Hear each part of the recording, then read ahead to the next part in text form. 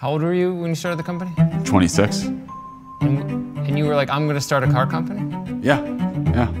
How does this thing accelerate to 60 miles an hour faster than almost every Ferrari ever made? That's not an accident. That's super intentional technology that's been woven together into the vehicle. It's a business with a very low probability of success. You need 1,000 engineers, you need hundreds of suppliers, you need a really tight market position. Your first dollar of real revenue comes after spending $3 billion. We're living right now in a really weird state, leveraging sources of energy that accumulated on our planet for 200–300 million years. We as humanity, in less than 150 years, have used more than half of it. It's simply not a choice to move off of fossil fuels. The wrong answer is to tell people that want SUVs and trucks that they have to drive really small electric cars. The right answer is to say, drive the vehicle that you want. Oh, by the way, this now has a path to carbon zero. The goal is to build an adventure-oriented vehicle and rethink the truck and SUV space.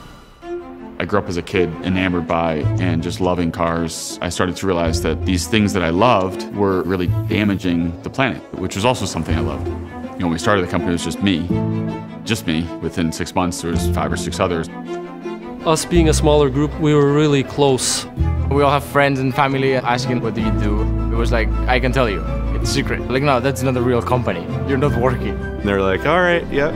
Do you need lunch money? The initial focus was a sports car. I began to realize that that was not right. We've been doing this for 2 years. We're really excited. And this is kind of RJ in a nutshell. He's like, yeah, but I've been thinking about it and I don't think this is a big enough vision. We could do better.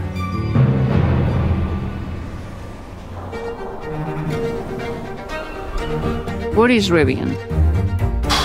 I don't know if you've ever heard the term BHAG, Big Hairy Audacious Goal. This is a BHAG. The technology doesn't exist for technology's sake. The technology exists to do things that currently are not possible. We actually have a 400-mile range, so this range anxiety goes away. We have a skateboard platform that we sit different vehicles on top. The secret sauce. A good modular design that is scalable. It gave us the opportunity to provide technology to other manufacturers and players in the industry. It's one of the most complex products on the planet in terms of the amount of compute platform, software layers, drive system. It's like a living organism. The pieces all have to interoperate really closely together. We've taken very much a clean sheet approach. Don't look at other cars, what they're doing. Because if you keep doing things the same way, you will always get the same result. Every bolt and every component is geared towards optimizing for a great electric vehicle experience. Starting fresh allowed us to pick state-of-the-art components from the get-go. It's all new technology. We're developing a brand new battery. We can give you more energy, more range, more power. All you're going to hear is the wheels on the dirt as you're driving through the open expanse. When a customer's going to drive this car for the first time, I think there will be a, shit, this is fast. But I feel in control to ascend and descend some unbelievable terrains. It's got sports car level performance on the road. But then to have the level of off-road capability with that is something that's never been done before. There's a massive transformation coming. I've never said this out loud, but what used to bother me the most was not building something successful and all of what I was doing just being another source of wasted carbon. It motivated me to say, all right, I better make this work. We've hired the best people in the world from a bunch of different industries. Before Rivian, I was at McLaren. Netflix, Intel. Almost 4 great years at Tesla. I was very lucky to lead the groups that created Wi-Fi, the iMac. I started the iPhone project. I think I have my name on maybe close to 100 patents. Everyone has different ways of looking at things, different experiences.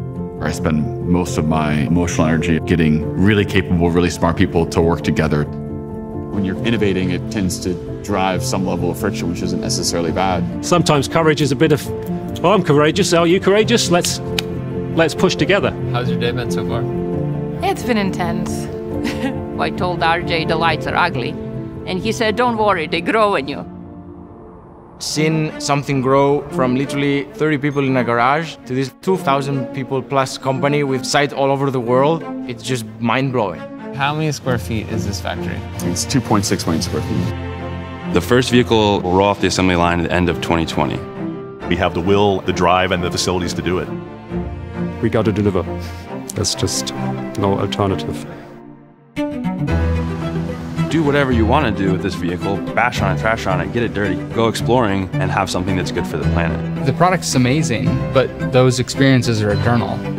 That's what really motivates us all at the end of the day.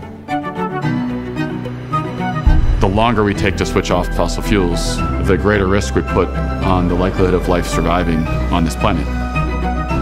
When you know exactly how close you are to the edge, it's my coping mechanism to focus on how right it would be when we pull it off.